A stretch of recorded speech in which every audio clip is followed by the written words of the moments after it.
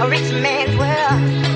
I have turned the soul of this beautiful land, but the beauty a rich man's world. I have turned the soul of this beautiful land, but And welcome back to another video. We've actually got part 2. Hopefully by the end of this video, the car will be running, but it is time to finally throw the wiring harness back in the crown. So just to catch you up, if you are new and hopping on this video, the harness was ripped out of this a couple weeks ago in the coilover install video, and we, in the last video, took out the harness, the dash, literally everything that is behind, well, the firewall basically. And everything is pretty open. We ended up just starting it. It is windy, I do apologize for the wind, but this is the old harness. Everything is in one piece. We just took the new harness out the box. It's inside the car, which I'll show you in a second. And here is the other pieces. I was really confused on what this harness was, but this is the part that goes right here where these plugs are, all the way underneath this front beam part, all the way through there and into the car. So we will not need that. Luckily, I'll be able to unbolt it and undo the clips from the back side of the fuse box, but let's get into it. We will have to put all the AC stuff back and get it recharged eventually. But hopping into the car, I just put the harness on the driver's seat, ran it over here because I wanted to start getting some of these plugs at least together and plugged in before I started filming. Ty just came out to help, so now we're gonna dive into it. But this is the part that we have to run through the firewall. The easiest way was, again, to bring it in here, just feed it through, because it's just that piece right there. It has the sealable rubber XYZ, whatever that's called, and I wanted to get all of these attachments together. So for the most part, it is, I guess, a guessing game, but there's only certain male, female plugs, different sizes, different colors that go where they're supposed to be. So that is going to be making it a bit easier. I just wanted to show you guys this before putting the AC stuff back together, like I showed you, those 2 boxes. And hopefully today, I don't know how far we're gonna get. Today, tomorrow, same video for you guys, but hopefully tomorrow, if anything, we can finish it back up. I don't know if we're gonna be able to start it without the dash. I don't see why we wouldn't be able to, but I at least wanna get the harness in here, everything hooked up for the most part, see if we can start it and go from there, make sure that we're not gonna have any issues or anything to track down. So let's hop into it. Let's get this mess of a harness back together and hopefully get the crown back on the road.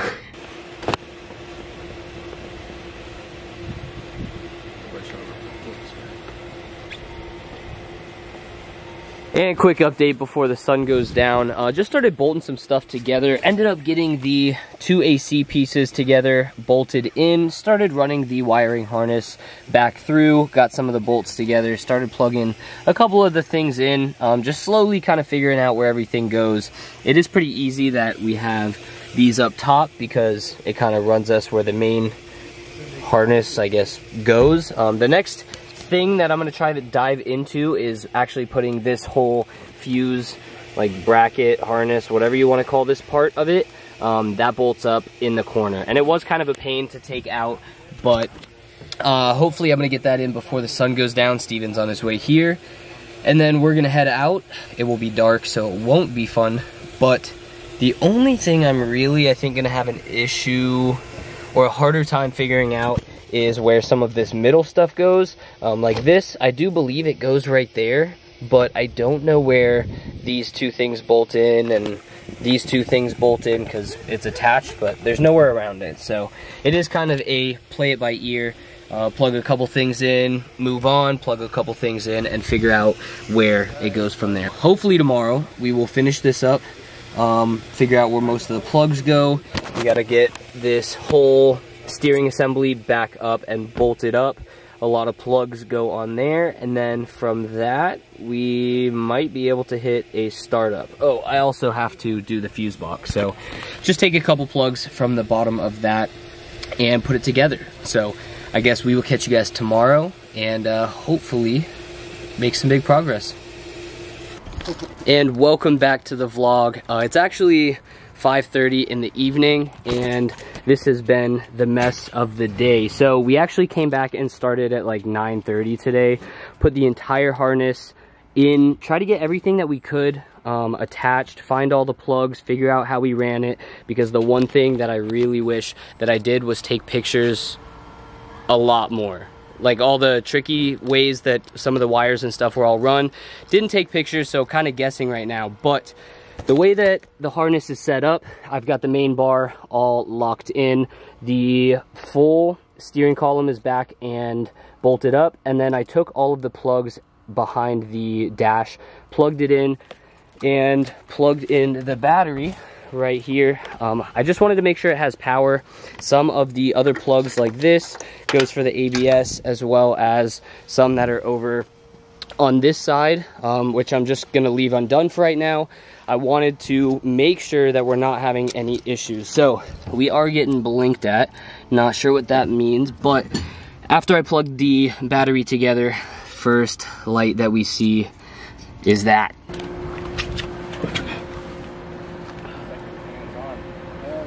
See if it will.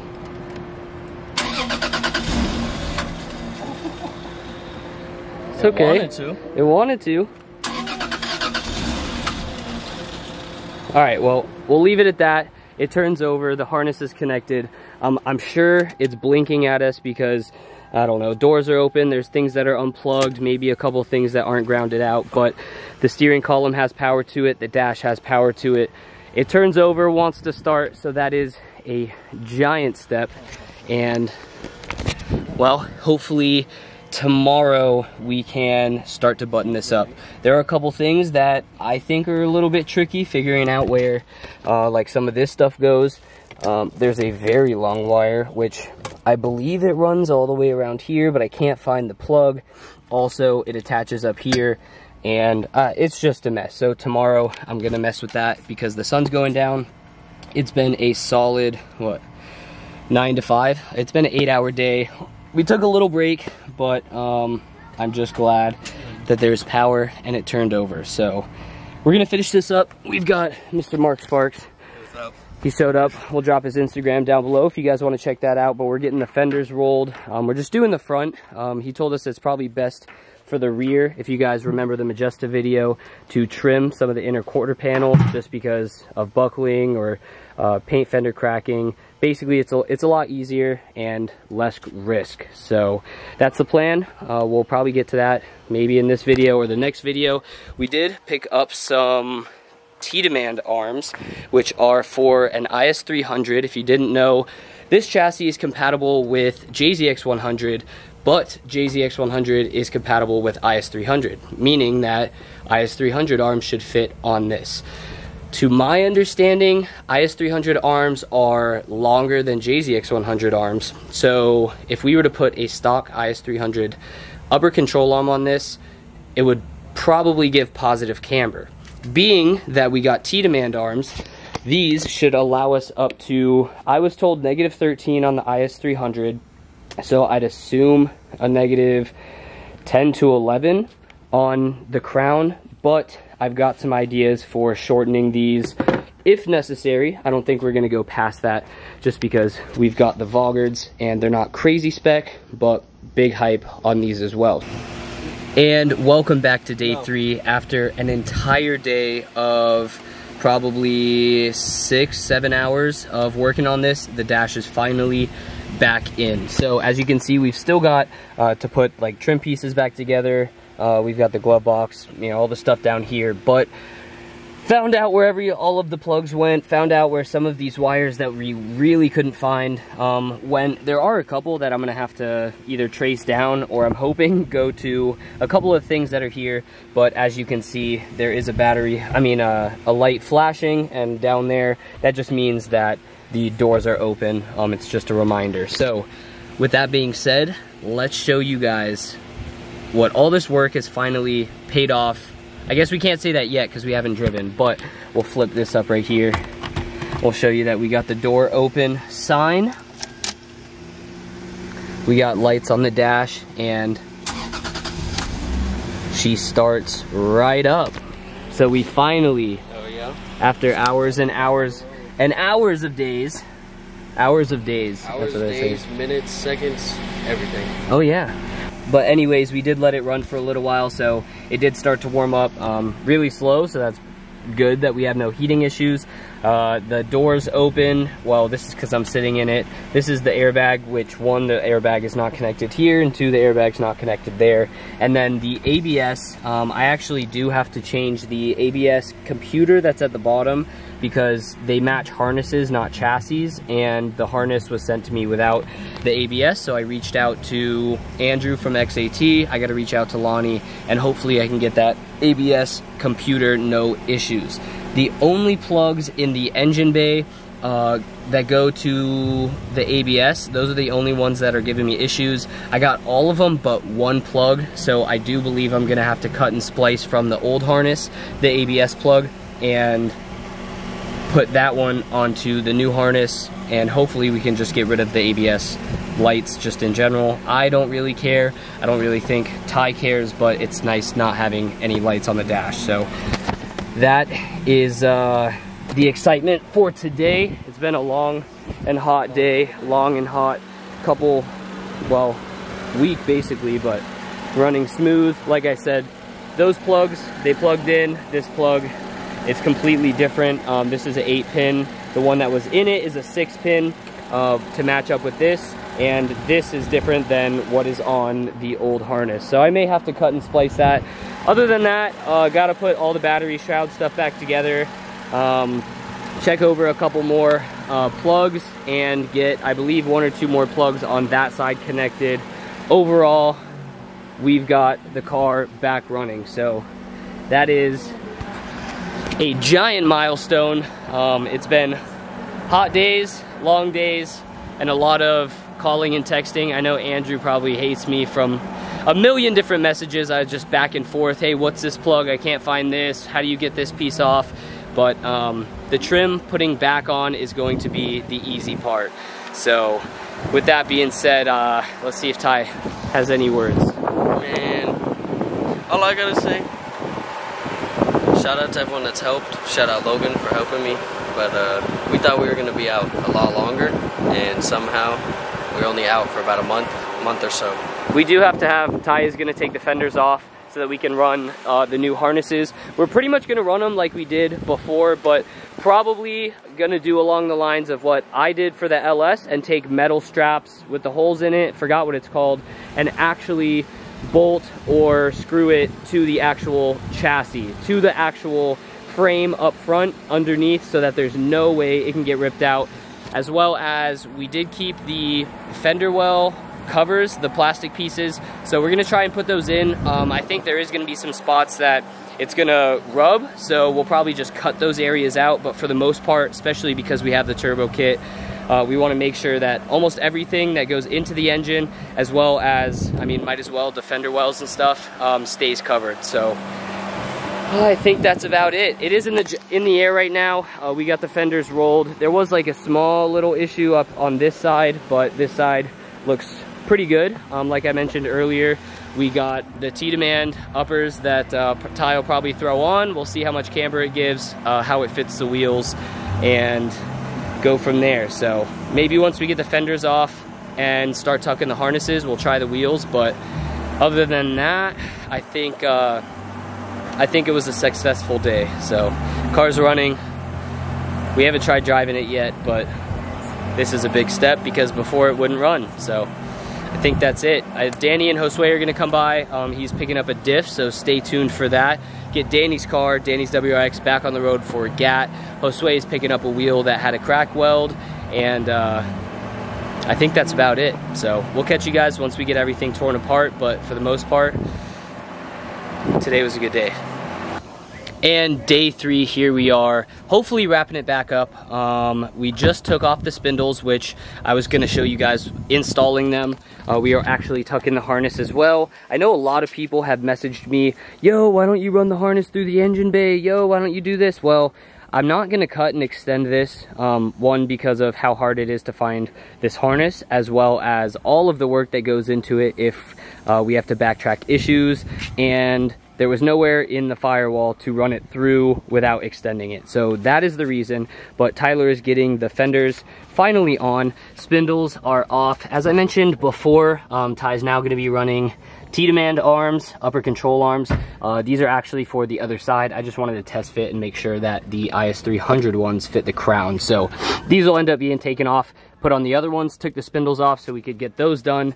Those will probably be shortened 35 millimeters and for -4 tilt to get the rest of the camber from the upper to fit the Vaugards. And as you guys can see, we are finally starting to wrap everything up. I will say that there are a couple plugs that I've been unable to find. So we're just gonna be tucking those away in the back somewhere for right now. Don't know if it's because of the other car had some different trim stuff or maybe things that needed to be plugged in for, who knows. Honestly, the car runs. We haven't driven it yet. Once the spindles are on, we'll be able to take it for a test drive and make sure it's working. But Tyler lost the fender bolts, so that's what he's looking for right now. But with this hurricane, with this weather, it's Monday. We're not supposed to get too much weather today. I think it's supposed to come in tomorrow. So the rush is kind of to get everything on the outside done as fast as possible today. We will have to, I do believe, trim the rear quarter. So to fit the wheels, there is this, like on every car, you guys can see it right here. We got to pop these out, but on the Majesta, if you watch that video, what we did is basically from here, we kind of made like, we went in some and then trimmed it like halfway all the way back, just so the wheels could fit. They could be rolled in the rear, but it is a risk of buckling it, and being that it's a quarter, which is almost irreplaceable compared to a fender, we're not gonna do that. So for tucking this harness, like I said before, any crowns, I drilled out these rivets so that I could put the harness on top of it. I took leather and wrapped it around the harness, then took a clamp, tightened it all the way, used the excess to self-tap, and then just so it doesn't come out, I bent it over itself. So I'm gonna be doing that on this side as well while Tyler is doing the fenders. And once everything's buckled up and we can throw the spindles back on, then hopefully we will go for a test drive. So almost everything on the inside is put back together. I feel like I've showed this portion of the video like a million times, but here we are.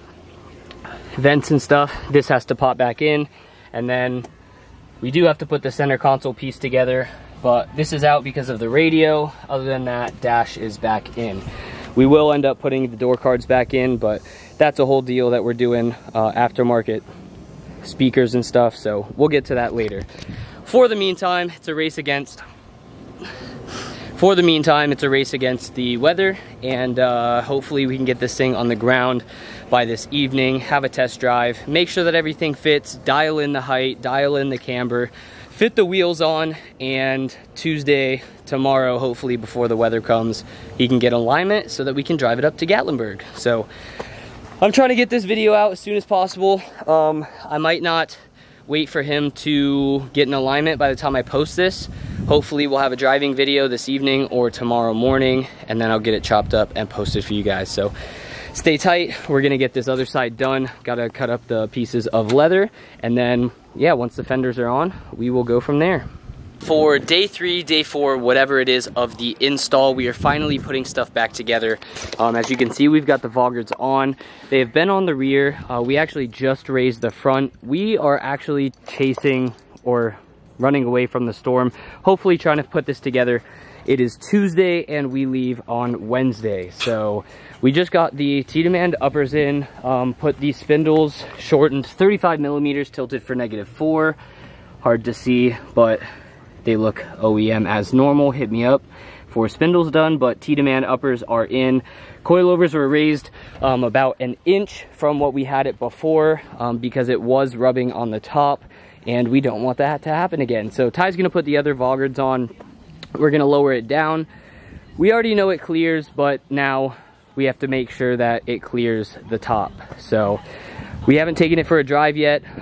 We're just kind of dialing the height and stuff, and that drive will be in a couple.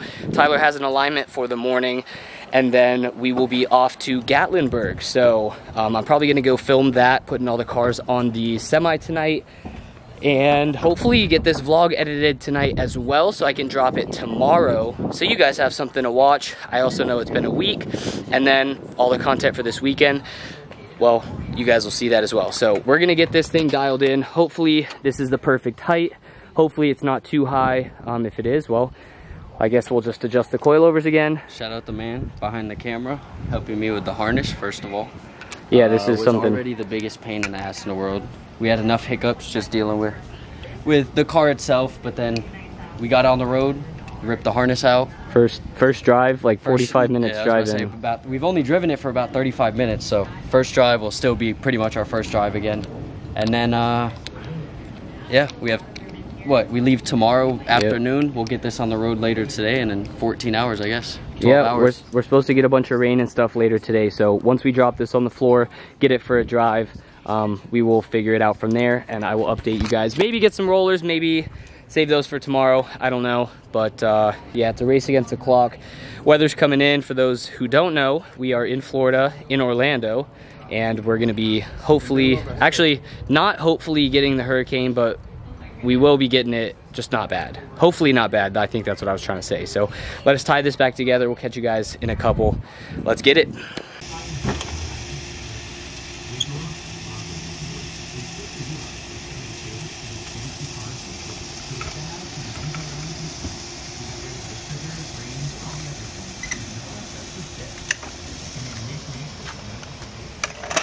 I mean, that's not terrible. We can bounce it a little bit and see where it sits.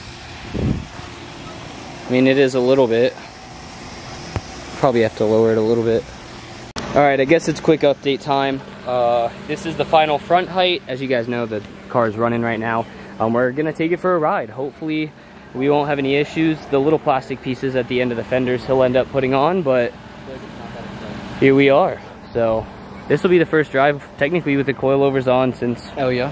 well, the incident, I guess that's what we'll call it. But a couple degrees in the front, clears, and that's really about it. So let's go for a drive. Let's see how she drives and beat this weather out. Still got to clean up some stuff. Everything that has to do with the LS I have to clean up before the hurricane, just so we not get stuff flying around.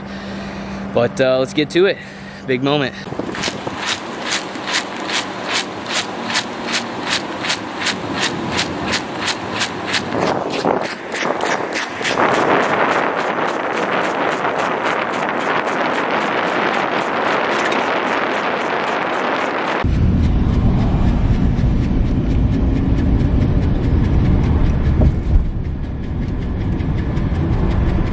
Talk about, man.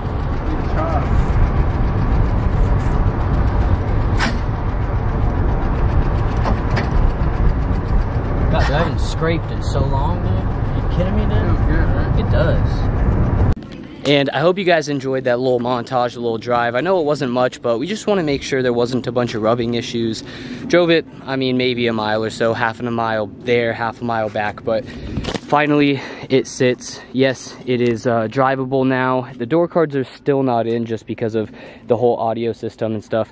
Same with the center console, but the dash finally in. There's a couple trim pieces that go right there. Back seats are finally in. The reclining for some reason is not working. I think there is one plug missing, which we're gonna have to find later, but for now, for the trip with, well, you guys might be able to see some of this weather coming in, but it's getting, it's really gray right now. It's not on camera, but oh, there you go. It's really well, gonna come in. So we're getting some rain right now. I'm gonna wrap it up before it gets too dark. Hopefully you guys like the vloggers. Let me know what you guys think down below, and throw some comments and stuff. This was probably like 80 plus hours of work. Just in the past week was maybe like 60, 70. Took a lot, and I probably will never do this ever again. If it actually came down to it, I think I'm gonna end up paying someone just because of time. I mean, I guess who knows, if I end up blowing up and, you know, become smart as Jimmy Oaks with all that stuff, can do a plug and play harness or something, then that might be a change. But anyways, this is how she sits. This is how she's going to GAT. We're gonna try and just put a couple more trim pieces back together that we can. But other than that, here we are. So hope you guys enjoyed this. I know it was probably not too crazy hype like you thought it was gonna be, just with rollers and all that, but time has been cut short. Alignment for Tyler is tomorrow. We've got to pick up a trailer to load up our boy Seb's G in the morning, and then we are off to GAT tomorrow. So by the time you guys see this, we will be on the road to GAT. I'm gonna try and get this edited and out tomorrow. If not, I'll edit on the way up there and then post once we're finally in Gatlinburg. So you guys will be seeing this like the day after or something. And yeah, so if you guys see us up there, say what's up, come say hello. Just love meeting everybody out there. I know I don't have like a giant following, but super cool to see people that, you know, come together and stuff that watch the vlogs. So final words by Tyler before we leave. A bunch of rambling and stuff, but I don't even know. It's finally back together. I'm happy it's driving. I mean, other than that, we have a lot more stuff planned on the way.